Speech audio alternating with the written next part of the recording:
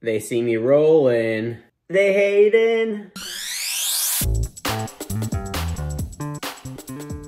All right, Mom, you ready for fast foodie review time? Welcome back, Fast Foodies, while my mom comes and joins me for today's Fast Foodie review. I guess I'll introduce what we're going to be trying today. We're actually going to be having some... Potbelly? Potbelly? Why are you always out of the frame? You always look... Can't you see what they see?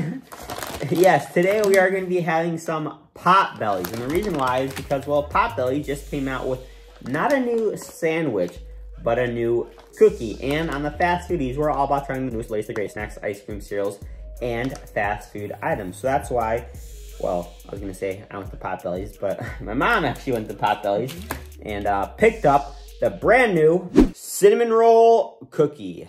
Now, those of you with a sharp eye will see that there is a little bit of red right here, and that's not blood or anything, it's actually jelly. And the reason why there's jelly on there is because I got another sandwich that's not new, but it's a pretty interesting combination. You're definitely gonna wanna see what I think of it. And it does have jelly, but it also has 2 other components on it, not just one. So make sure to stick around for some bonus footage to see what I think of the sandwich I got. Now, Mom, what sandwich did you get at Potbelly's? You got like a... Chicken. How was it? Chicken. I didn't have it. You didn't have it yet? I did. I had a small bite. It was pretty good. Yeah. Potbelly's, I find that Potbelly's usually does come, they're a little bit pricier, but their sandwiches are pretty good. Their shakes are good. And then their cookies usually haven't been too good in the past. I've always been a little bit let down by the cookies. So. And they have soups too. They do have soups, yes. Have you had their soups? I don't know. I was there once. I don't know if I had sandwich or soup. Oh. Maybe next time. They have mac and cheese also. Mm-hmm. You can try mac and cheese. But if you guys want to see reviews of more new fast food items or anything fun, tasty in general, what should we do, Mom? Hit the button, subscribe. Go ahead and do that. All right, Mom, you ready to find out if this cinnamon roll cookie is any good or not? Mm-hmm. All right, break it. Smells good. Mm-hmm.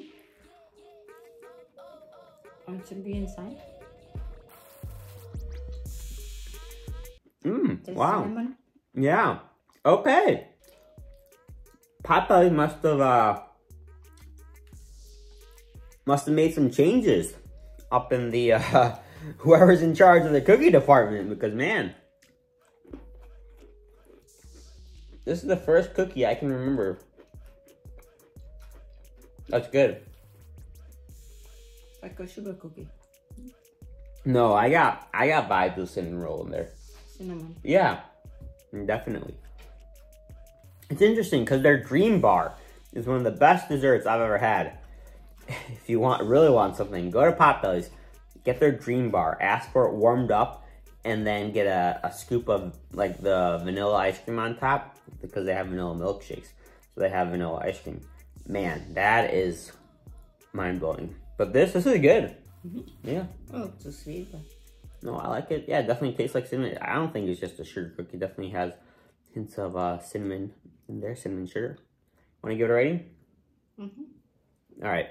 3, 2, 1. 8.5. 7.5. There you guys go. Hope you enjoyed this review of the cinnamon roll cookie. And now, for the moment you've all been waiting for, bonus footage!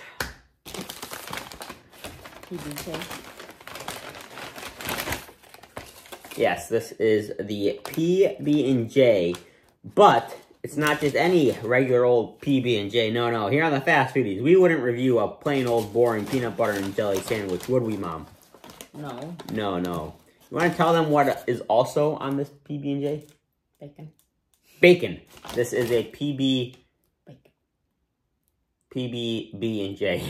Peanut butter, bacon, or peanut butter, jelly, and bacon.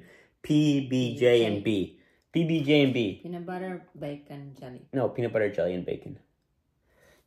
And if you guys don't believe me, I'll open it up for you. Look. You can see all 3 components. Where's the bacon? Yeah, right there. Now, what I think I may do after this review is cut up a little banana on there, too. So you have a That's all the B's. Peanut butter, banana, bacon. Oh boy, peanut butter, bacon, banana, and jelly. Oh, this brings up a good point, Mom. When you make a peanut butter and jelly, how do you assemble it? Do you put any thought into it, or do you do like jelly first, peanut butter first? Just do bread, peanut butter, jelly, bread. So you put the jelly on top of the peanut butter. You don't put it on the other slice? No. And you put the peanut butter first? Yeah. Because I was listening to, I'm going to put this down. I was listening to a podcast. It was actually a fitness podcast. But they were talking about how there was an argument whether you put the peanut butter on first or the jelly on first. Because if you put the peanut butter on first, then, you put the knife into the jelly. But they were saying, I forget what they were saying, but they're having this whole discussion. But I actually had should ask your dad. My dad. I actually had a fun story. So I had a music teacher in 7th grade. And he told us this, I'm not sure if it's a hack, but the proper way, or the way that he always did it, was he would put a thick layer of peanut butter on one bread, a very thin layer of peanut butter on the other slice of bread, and then jelly on the slice of bread with a thin layer of peanut butter. You know why he did that? So you put the jelly on top of the slice? Yeah.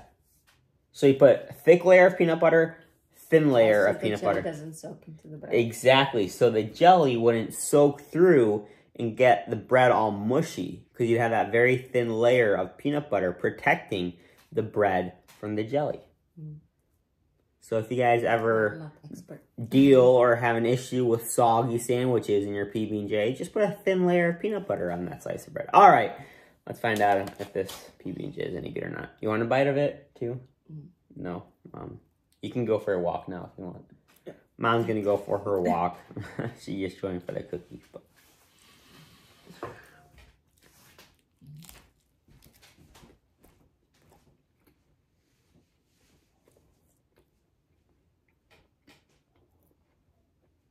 You know what I find amazing, Mom?